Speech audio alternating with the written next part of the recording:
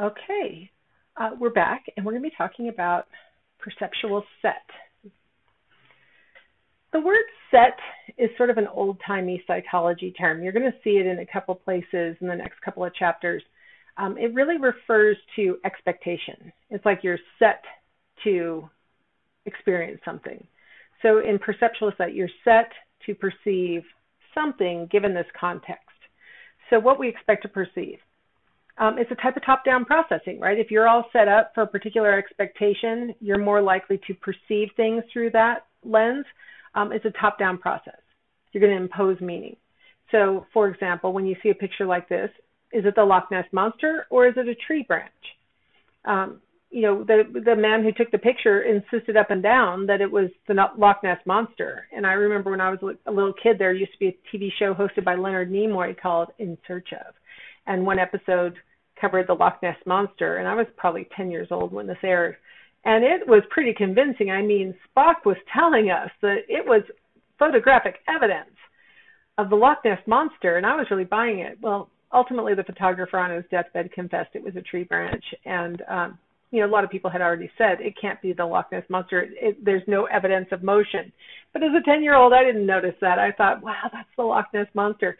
My perceptual set was all primed to see the Loch Ness Monster, and so I saw it, right? Here's another good example of people seeing it one way when they believe certain things. These are actually clouds. It's a certain type of cloud that's very dense, and then there's wind that rushes around it in this pattern that causes what looks like flying saucers. I mean, let's admit it looks like flying saucers. It is actually clouds. But people who have a perceptual set that it could be flying saucers will oftentimes react as though they are flying saucers. And so their expectations cloud their judgment. So what you're expecting to see is oftentimes what you actually end up seeing. All right, there are a couple of other things that I wanted to talk about as far as expectations, context, stuff like that. So when we look at the panel on the left, we see a red circle surrounded by 4 big white circles, versus on the right, we see a big red circle surrounded by 4 small circles. It turns out that people tend to think that the one on the right looks bigger than the red one on the right looks bigger than the red one on the left. In experimental trials, when they've set people up to make judgments, they tend to say that the one on the right looks bigger.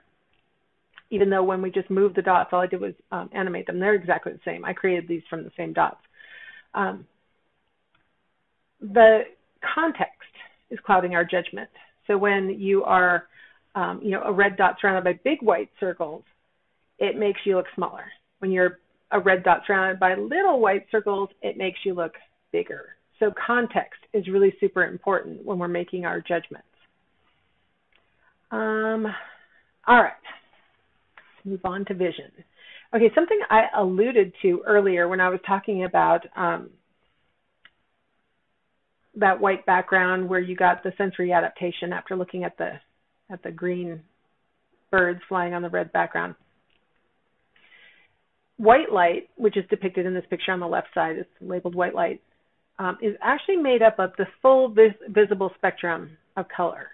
We see this whenever it rains and the sunlight, which is white, passes through raindrops, which are prisms, and they make rainbows for us. Our visible spectrum, us humans, can see this very narrow band of vision where it ranges from about 350 to about 750 nanometers in wavelength. And we detect them as the colors that you see on the screen. Other creatures can see in infrared like bees can. We have machines that can detect other wavelengths, and we have them all listed there for you. But what we can see is this narrow band. And for you to detect white light, all of the colors need to be present. For you to detect black light, everything has to be absent. Now, this is different, by the way, for you guys who have had art experience where you're like, wait, I thought that black was created by combining all colors. That's in pigment. So pigments, we detect their color based on which lights are being absorbed by the pigment. So when you put all the colors together in pigment, they absorb all the colors and thus give us the absence of color, and we detect it as black. So it's kind of inverted in pigment because you're actually measuring what's reflecting off the pigment as opposed to what's being absorbed. It's a little confusing, but I'm just talking about light waves right now. So how does our brain figure out what color is coming in and how bright it is? Well, it's all dependent on the light waves being reflected off of the object. So short wavelengths, meaning from the peak of one wave to the peak of the next, and you can see that here in this illustration. So from the peak of one to the peak of the next, if it's short, you detect that as blue. If it's long, you detect it as red. And the things in the middle, different lengths are, the greens and the yellows and the oranges and like that. Amplitude is what determines brightness. So from the peak of the wave to the valley of the wave is the measure of amplitude of the wave. And so when it's a higher amplitude light wave, you detect it as a bright color. When it's a lower amplitude light wave, you detect it as a dull color, gray, something like that. So when I hold up a nice bright red bottle, it's got high amplitude, long waves, right? When we look at, for example, my gray shirt, it's got small amplitude, probably tending more towards the bluish colors, right? Definitely not the reddish. So different colors are casting off different wavelengths, and that's how your eyes detect the color. So how do your eyes detect color? Well, first off, let's spend a little bit of time looking at the anatomy of the eye. I'll bet some of you have had the experience of dissecting an eye. Not everybody gets to do that in high school, or even in college. Some of you might have done it in college. So let's go through quickly the main structures. We're not going to hit everything, just the ones that really are relevant to vision. So let's start with the outer coating of the eye. That's called the cornea. Behind the cornea, there's a bubble of fluid. And if you've ever gone to the eye doctor and they do that little puff of air on your eye, it's detecting how much pressure is in your eyeball. If there's a lot of pressure, that puff of air will hit the receptor, bounce off your eyeball and hit the receptor faster than if it's got normal amounts of pressure. So the cornea helps to determine, that kind of pressure. Behind the iris is the colored part of your eye, the iris. The iris is actually a muscle, and that muscle is brown. In this picture, you're just seeing the muscle. You're not seeing the colored part of the iris. The iris, so the muscle itself is what contracts and opens and closes to let light in. The color of your iris is determined by filaments that are laid down on your eyes, like somebody has dropped a handful of spaghetti, and during fetal development, the iris spins out and casts those filaments out in a radiating pattern and covers the brown muscle. If you have light eyes, green or blue or gray or something like that, and you see a brown dot in your eye, a lot of times that's in the actual colored part of your eye. A lot of times that's where you can actually see the iris muscle through the filaments of your eye color. Those of us with brown eyes, we might be able to see our muscle too, but we have brown eyes, so we don't really notice it. Each of your irises are unique. In fact, that is probably the best way to discriminate two individuals from each other, better than your fingerprints, because sometimes identical twins will even have the same fingerprints, but they never have the same irises. So iris detectors, right, recognizing you by your irises are more unique, right? That would be a great way to actually tell every individual on Earth from each other. But you have to have this whole store bank of every iris on Earth to know, and those biometrics are very complex. You may be using them on your phone. My phone has that where I can hold it up and I can look at it. It does not care for doing it through glasses though. So, and I don't want to take my glasses off every time I turn on my phone. But so just little details on the iris and how that color works. But the function of the iris is to operate the pupil, right? So when the iris contracts, the pupil opens, and when it releases, it narrows down the pupil. And that helps to regulate the amount of light that's getting into your eyeball. So when it's really bright out, you want a smaller pupil. When it's really dim out, you need a bigger pupil to let more light in. The lens is right behind the pupil, and it's a structure that needs to be able to bend. And so you'll notice that there's muscles attached to it at the top and the bottom of the eyeball. And that allows the lens to retract or contract depending on how close the object is to your face. So in this picture, that candle looks pretty close to this eyeball, so that lens is going to have to bend to make sure that it's casting the light from that candle, not just the flame light, but the whole structure, back onto the back of the eyeball in focus. So you can see it in the back of the eyeball there, upside down, landing in focus. That's the job of the lens, is to contract and accommodate so that the light that's coming in through the pupil lands in focus back on the retina. And you'll notice it flipped over as it passed through. Part of what flips the light over as it goes through your eye is the pupil. It's a little opening, and so as light goes through small openings, it flips them over. If you happen to have gotten to experience the eclipse a few years ago, you might have gone outside with a paper with a hole in it and looked at the reflection, or not the reflection, the shadow that was the light that was being cast through that pinhole onto the ground, and it was upside down.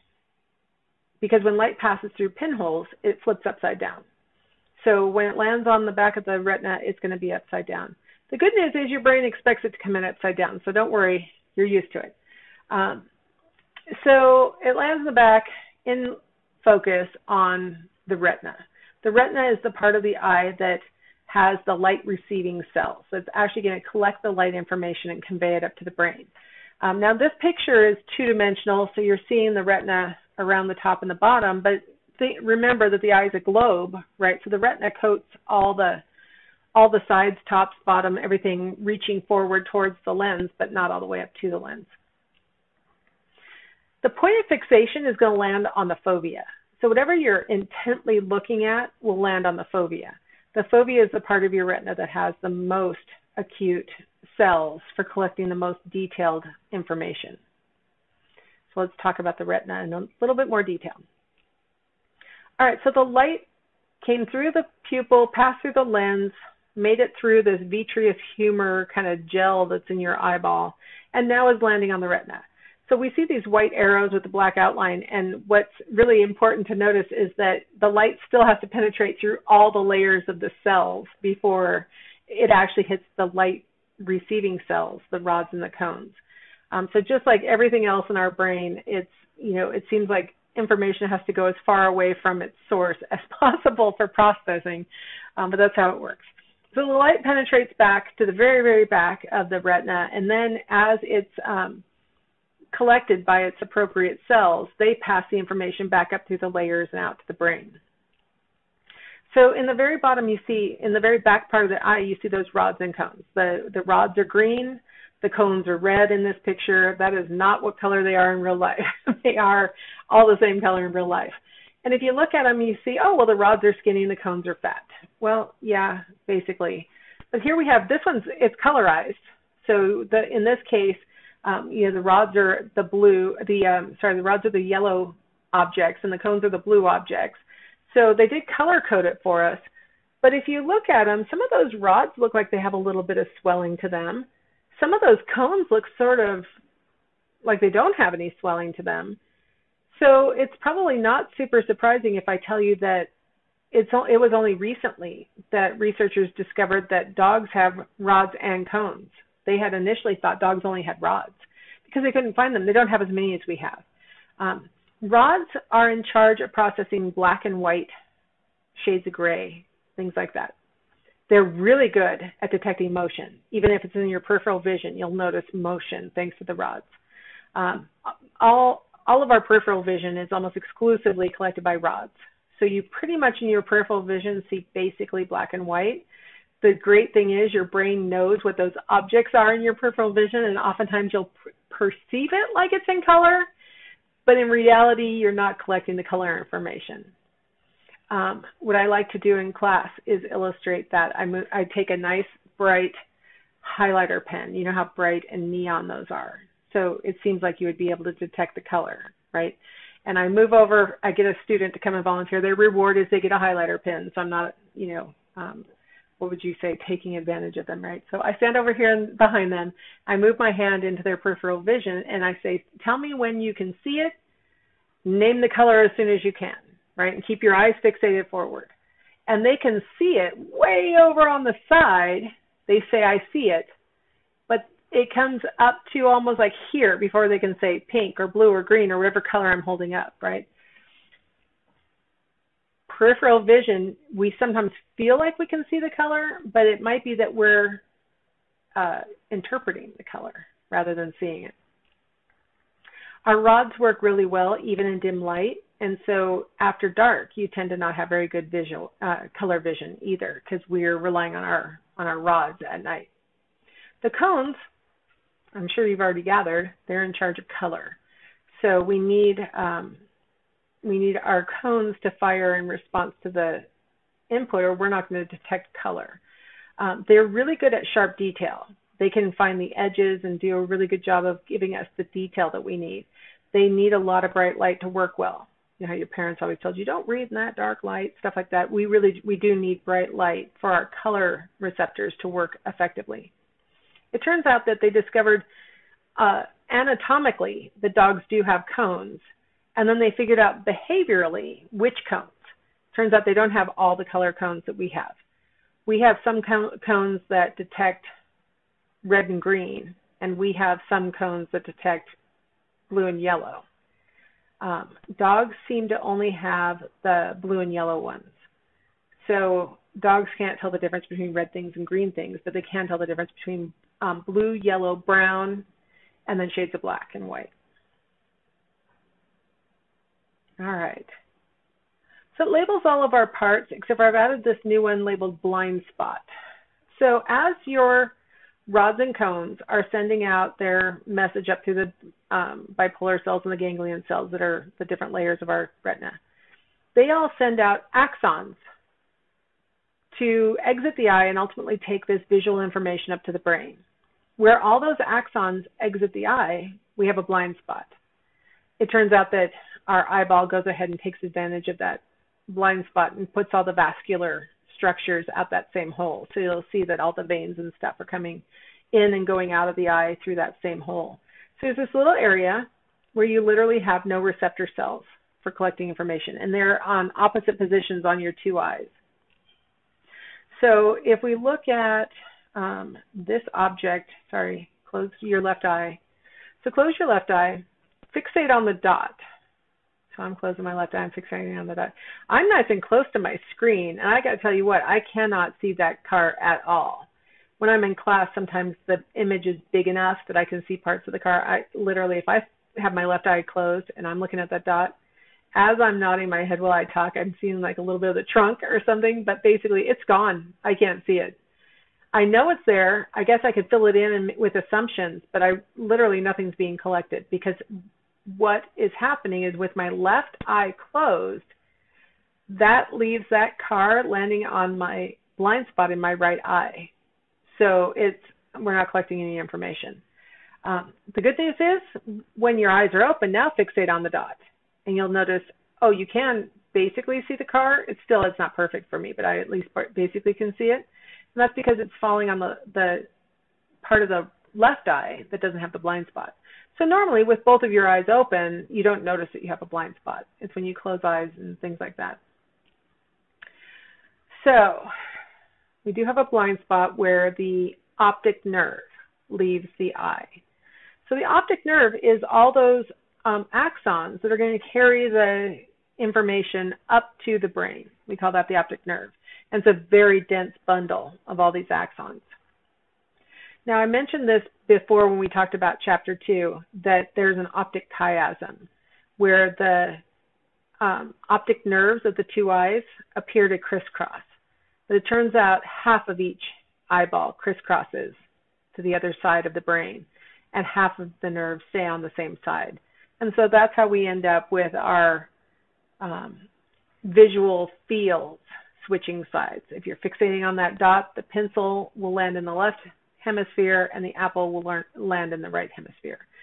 So visual fields are what switch sides, and that's why.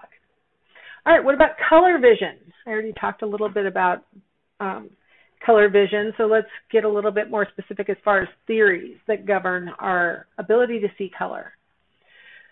Young and Helmholtz, this is 1860s or 70s. They developed a trichromatic theory of how we detect color. They said that we have three types of cones, just like your TV has three, or your computer or your phone. There are three types of diodes in those, and they provide these different colors.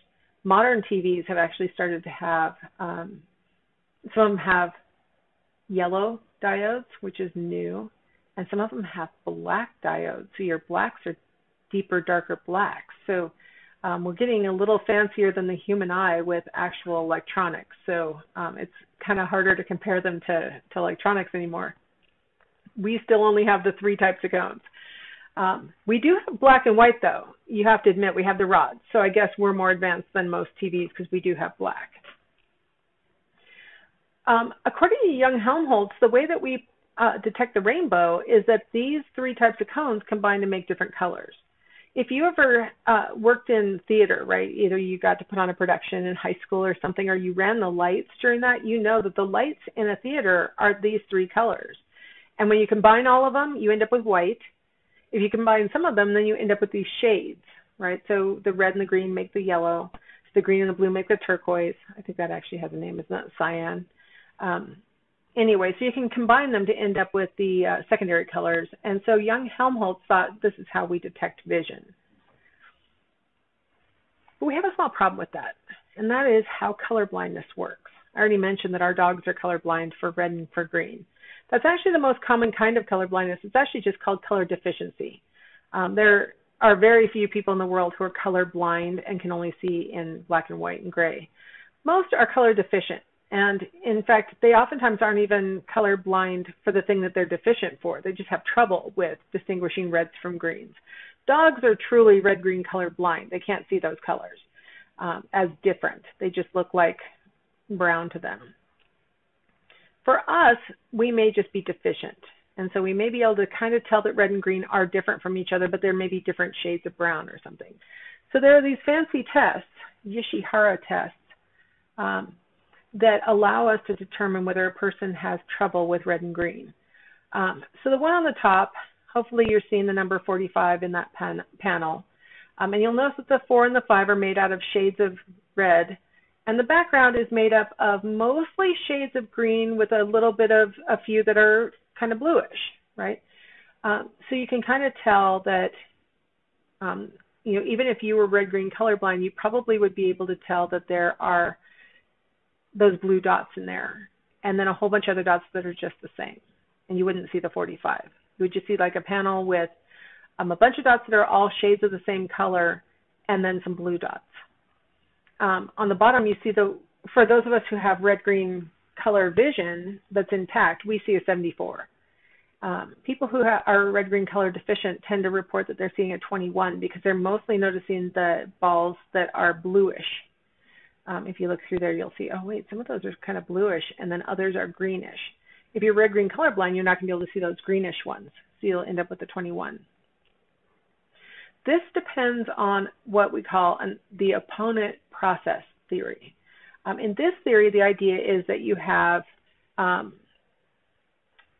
achromatic system of vision that has nothing to do with color, but just tells you how bright the incoming light is.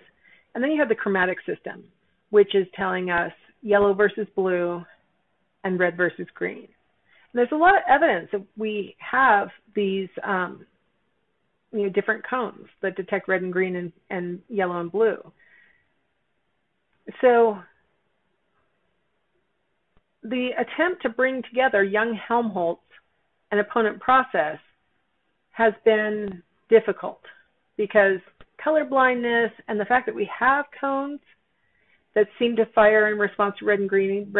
Another way that we can tell that it's probably the opponent processing theory makes a lot of sense is that when we overstimulated your visual, your color receptors, using that reddish orange background with those greenish yellow birds, we got the opponent colors as our after image.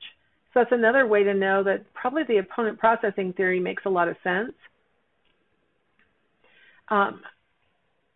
So most of the modern theories are focusing on the opponent process theory. Like I said, the young Helmholtz is, can't even do the math, 150 years old. So they definitely explained how we can make things seem white, or how we can make things seem yellow, or things like that by mixing light.